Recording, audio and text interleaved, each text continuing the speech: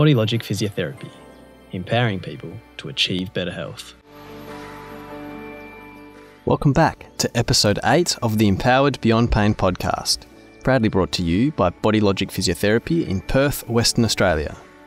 This week we welcome back the award-winning Jennifer Persaud from Arthritis and Osteoporosis Western Australia as a guest host. This is part 2 of 3 shorter episodes where she has a Q&A with Dr JP Caneiro.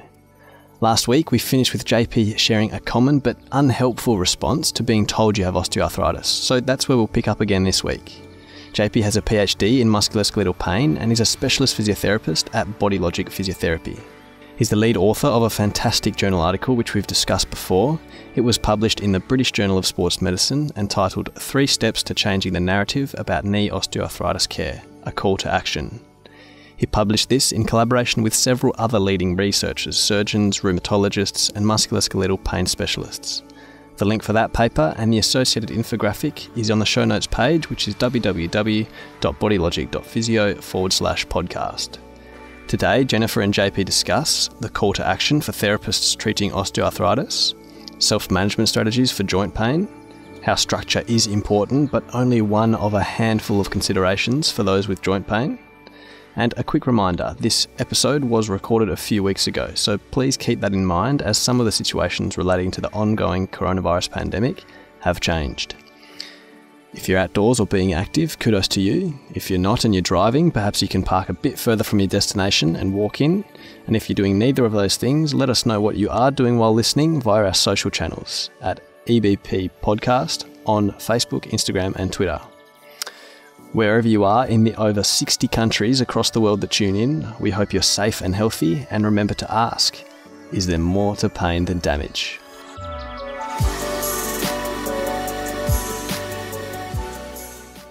So if I could give you an example, let's say I develop pain in my knee, and I'm 45 or I'm 50 years old, and I have functional limitation, and I got an X-ray.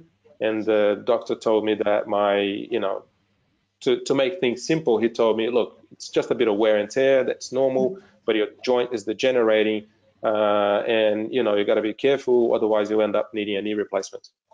So basically the message that is instilled in that conversation is that it's a process that there's not much I can do about. It's a degeneration that is happening and there's nothing I can do about it. And I need to be careful. And the more I load the joint, the more I use it, the more degeneration I would cause. So immediately you can see that a person would have a sensible response not to use the leg, because they're thinking that if they use the leg, they're actually causing more stress on the joint, and that can be problematic. Therefore, exercise may not be the right thing to do. So you can see that how one understands their condition and the beliefs that drive that can drive their behavior. So they may become less socially active, they may become less physically active in order to preserve that joint. Because otherwise, the only solution is to have a joint replacement. So that whole person approach, as you can see, can influence several levels of that person. Now, the contrary is also true, because those factors can be targeted. And if that person goes to understand that changes in a scan, they are normal and they are normal part of aging, and things such as meniscal tears, cartilage degeneration, cartilage thinning, all these alterations that we see in a scan, they're quite common in people with no pain. Mm-hmm. And the prevalence of those changes are greater over the age of 40, which means that as you get older, you're more likely to have those changes, but not necessarily having pain. Now, if you stop using your leg, or if you're using your leg with caution, and you are, tensing your muscles, so you're trying to take the weight off the leg, if you're not as physically active, if you're not engaging in the things that you love, you have a leg that is deconditioned, you have biological changes in your body that can make that joint more sensitive, and therefore you're going towards the becoming more unable to do things. Whereas if you understand that other factors can influence tissue sensitivity, and you learn that actually using the leg and developing strength in the leg and keeping your muscles relaxed, and engaging in activities that you enjoy, and targeting, making sure you're sleeping well, that you're eating well, and adopting healthy lifestyle choices, and that can influence your pain. Immediately you can take charge of this, and despite the changes in your knee, you can have an impact on your levels of pain and disability. So that whole person approach can get you in trouble, but it can get you out of trouble. Okay, thank you. So what you're saying is you're not discounting any one particular system, but that all of those systems all work together to complement one another, and so that we have to think of the person in a holistic manner to treat OA. And if I could add just to the sensation perception that you mentioned before. So as clinicians, we can test sensation. So we can poke in the joint and we can test if it's sensitive or not. And the person's perception is how they interpret that sensation. So we have patients that complain of knee pain, and when you go and you touch where they're hurting, it's actually not on the joint line. It's on the soft tissue attaching to the joint line. It's on the muscle on the surrounding. It's on the kneecap, and they're really concerned about what it was found on their X-ray of their knee. But the pain is actually not on the knee; it's on the surroundings of the knee. But their interpretation is that that it's a dangerous message coming from my knee. And probably a good example here is that some patients can be quite sensitive, and they can say, look, I only have pain that my pain is 7 out of 10, and it's quite bothersome. And you can have patients that have pain that is 2 out of 10 and is just as bothersome. So the level of the sensation, it may be less than another person, but the perception is that it's way worse. It's like you're living by on a busy road, and I may live there and be completely distressed by the noise of all the cars, and you can be my neighbor and not even realize there are cars around you. So that interchange, it just comes back to say that pain, as any other physical or sensations or states, it's individual, it's unique, it's a unique experience. Okay. Thank you for clarifying that. And now you talked about the importance of communication in the answer to your last response. And I'm just interested in your paper that was published last month. You called for action from clinicians, and there were 3 main themes around the actions you were calling for them to respond to. Can you just give a summary of what those 3 points were? Yeah, sure. So probably the first thing is what we've been discussing so far takes us to that first step, which is changing the message. And the message is the message that we deliver to patients. So it's very common, and that's the way I was trained, a couple of years ago, going through uni. When if you have pain, it means that there is a structural change, and the pain is equal to damage in your joint. And the change in the message is that pain in knee osteoarthritis is not solely related to the structure of the knee. And just making really clear here at this point is that we're not discounting what happens in the knee joint. You're actually considering that, but you're considering that not as the center of the person's pain experience, but one of several factors that may influence someone's pain experience. So the message that we're trying to promote, the clinicians to promote, is to say, hey, you've got some changes in your knee, but you also have all these other factors that can influence how sensitive that knee can get.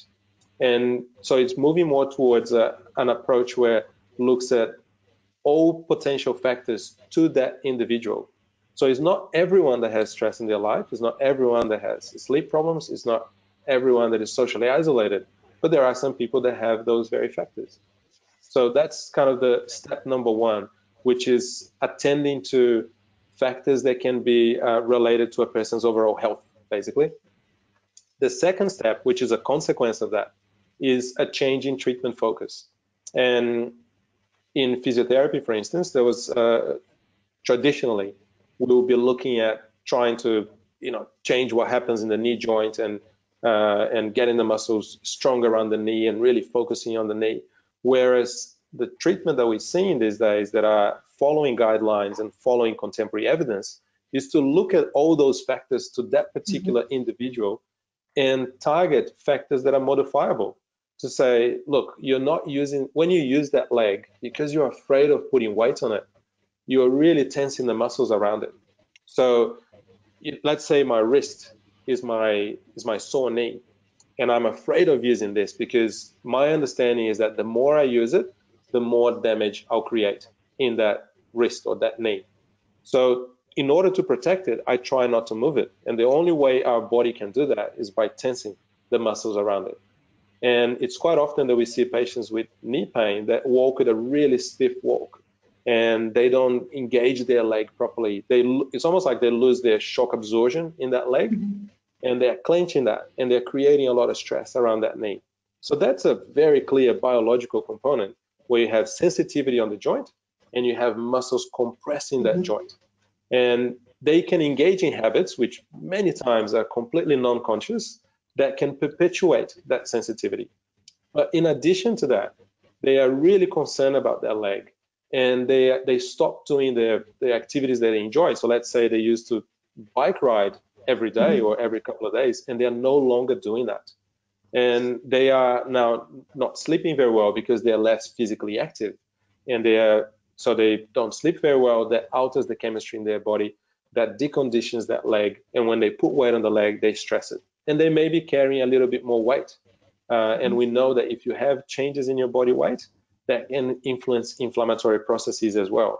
So for that example patient, we got to look at it and going, if we look at your knee, one of the things that you're doing is that your habits are not very helpful. So let's change that. Let's see if we can relax those muscles, put some weight, helpful weight on that joint, and develop the muscles around it to support the joint, so you feel confident in using that. And probably the first step to doing that is to understand that actually loading the joint is healthy for it. It just needs to be graduated in a way that your joint can adapt, and that tends to reduce sensitivity. Now, if we go beyond your knee, you're not sleeping well. One of the reasons for that is because you're not exercising enough. And cycling is a great way of getting some movement through that joint. It's low impact, it builds up your muscles, and it's something that you used to do regularly. So your body and your knee is probably craving for that again. So let's get back to that. And you put on some weight. So how about we look at how much you're eating? And that gets your sleep better, which also affects your weight. So the treatment is going more towards a holistic approach, looking at several factors that may impact someone's overall health, but also their knee. And a really important thing for patients with knee OA is that, as we mentioned before, several of these patients will have many comorbidities. So they may have cardiovascular disease, they may have respiratory disease, they may have diabetes. And keeping themselves active with a healthy weight is so important. So we going and seeing the physio, for instance, it's more than just getting exercise for the knee. It's about developing an active, healthy lifestyle that enables them to be healthier and feeling better about their knee. And the third step is, again, a consequence of this, is empowering the patient to have a sensible understanding of their condition. So before we use the example of someone that is afraid of using their leg because they think that putting weight on the knee is going to cause more damage. And now, after the experience they had with the clinician, they may understand that actually putting some weight on that joint is actually really healthy and really important. And they can use that. They develop strategies to use that leg better. They have an understanding that other factors can influence their pain. They have an understanding that having a healthy lifestyle is important for them. So my job as a physio is to help the person make sense of why their knee is sore and what are the things they can do to alleviate that, but also how can we bridge the gap between where they are and where they want to be. So what are their goals? Are their goals to be able to play with their grandkids, to lift their grandkids, to ride their bike, to walk every day with their wife, whatever it is? And can we bridge that gap and create a plan? But that plan is an active plan, and a plan that the patient is in charge. So the third step is coaching patients to put them in charge of this condition, which if we go back to your early question around, patients that have been, they're isolated because of COVID-19, having an active self-management plan it's imperative in times like this. So, the end of another episode. We hope you found it empowering and have some clear ideas to work on. My key take-homes were, despite having pain in the knee, we now understand it's not just the knee that contributes to the pain. That osteoarthritis is a whole person condition. Even with advanced osteoarthritic changes, you can still improve pain and function without surgery. Load and impact, which is a form of load, is actually helpful for our joints if it started appropriately and progressed gradually with adequate recovery. And finally, treatment for osteoarthritis is a great opportunity to reflect on your overall lifestyle and a chance to perhaps change a few things that help your overall health. Next week is part 3 of having Jennifer from Arthritis and Osteoporosis Western Australia as a guest host, and I share a favourite study of mine relating to guessing the slope of a hill when you're alone compared to when you're with a close friend. As always, show notes including relevant infographics and references can be found at www.bodylogic.physio/podcast, and we can be contacted via Twitter. Until next time, remember to ask, is there more to pain than damage?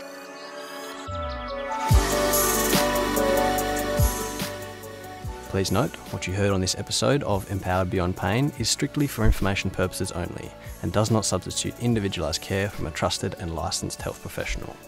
If you would like individualised, high-value care for your pain, sports or pelvic health problem, head to the Body Logic website and make an appointment.